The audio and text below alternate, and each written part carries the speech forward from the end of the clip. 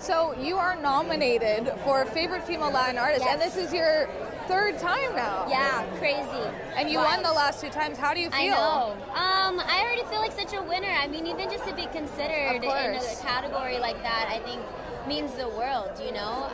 And I think to be at the American Music Awards and there be Latin categories, for me as a 200%er, born and raised here in Cali, in Inglewood specifically, but being proud of my Mexican roots, I feel so seen, and that's very nice. I love that. That's so amazing, and I'm so happy for you. Thank you. Who are you voting for tonight? Who am I voting for tonight? Yes. I mean, everybody. Everyone! Hello.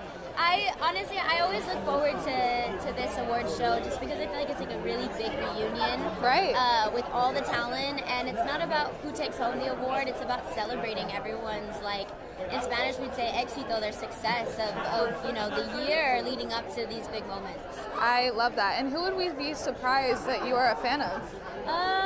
Who would we be surprised that I'm a fan of? I don't think anybody. I mean, I love everyone here. My girl Dub Cameron's here. I know she's nominated. I got to share that with her. That was really cool. I feel like there's not really like a random one though. Right. Yeah, there's no random. I love the support. Yeah. It makes me really happy, and you look so beautiful. I hope you have an amazing night. Thank you so much. Thank you.